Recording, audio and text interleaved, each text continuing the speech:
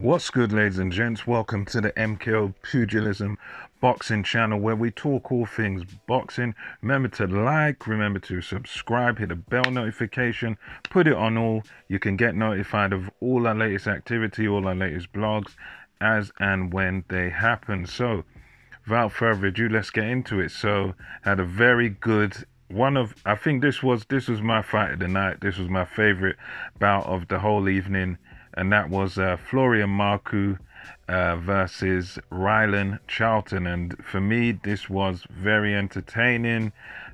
This had all the ingredients, and for me, I think I enjoyed it most. I enjoyed it. I'd say this was like the sort of the fight of the night for me.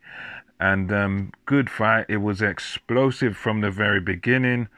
You could tell that Rylan Charlton, he just wanted to get straight down to business. So as Marku sort of boxed on the back foot and boxed within himself, but you know, he was on the back, moving back, hands down a little bit, doing a bit of fancy stuff. He was talking to Charlton a little bit. Guys were conversating a bit in the ring, and you could tell Charlton just brought the pressure. And yeah, as it progressed, both guys pretty aggressive. Marku landing some decent counter shots, and Charlton just steaming forward no matter what.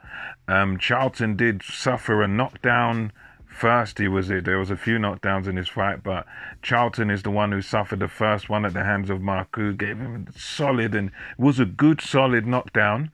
But the brilliant thing was Charlton just gets up and he just acts like a fighter. He just got straight back to business. He got knocked down, straight back to business, straight in there, two-fisted attack, trying to stick it on Marku. Marku still having the better of the action. And yeah, it kept progressing like this, where Marku on the back foot, Charlton mainly on the front foot. Charlton did take some punishment here and there, but Marku goaded him on. And I think it was around the sixth round or something like that, where Charlton, his hard work paid off, his persistence paid off. Clap Marku nicely, good shot, and Marku then goes down. So now it's one each, and it's a funny one because it looked prior to that, with Marku scoring the knockdown, he was like winning the rounds going ahead, and then the fight kind of flipped a little bit, and Charlton was then in the ascendancy, scores that nice knockdown, coming forward. And I think one of the things I would say is that in this fight, what kind of hurt Charlton for me was the sort of lack of defense. It was only thinking forward, you know, keep going forward.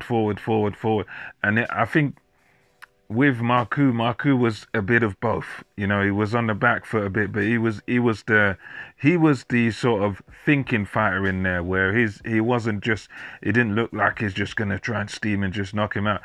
But Charlton was just sort of steaming in there, and you could tell he was thinking this strategy of the best defense is the good offense. So he was just coming forward no matter what. And in the end, it kind of cost him there, because you know, man like Marku just managed to catch him nicely in round 8, and I think it was the towel was waved, or the towel came in, because Charlton was just sort of all over the place. It was no position to continue, and it all ended in the 8th. And throughout this fight, it was ebbs and flows, back and forth.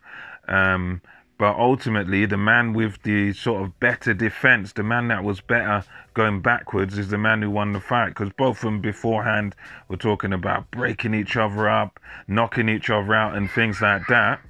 But in the end, the guy with the better defense was Marku, and he's the guy that won, because he was focused on a bit of both, defense and attack. And he had a bit of he was the more well-rounded guy, whereas, hold on, Sorry, just interrupted by my little one here.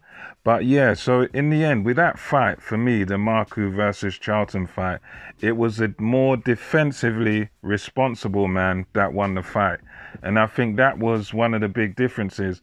I think had Charlton been a little bit more defensively aware and acute and sort of been focused on the defense, he would have stood a much better chance, because he definitely had the pop, he definitely had the power to do damage against Marku. But the problem was he was kind of, walking onto certain shots and only thinking about the attack, whereas Marku was a bit of both. And I think that if he could polish off that those rough edges and think a bit more about the being a bit more responsible, maybe a bit of head movement, that side to side head movement would have definitely helped him to do a lot better in this fight and possibly even win this fight. But at the end of the day, on the night, the better man won, and that man was Florian Marku. So let me know your thoughts below in the comment section, and until next time, this is MKO Pugilism,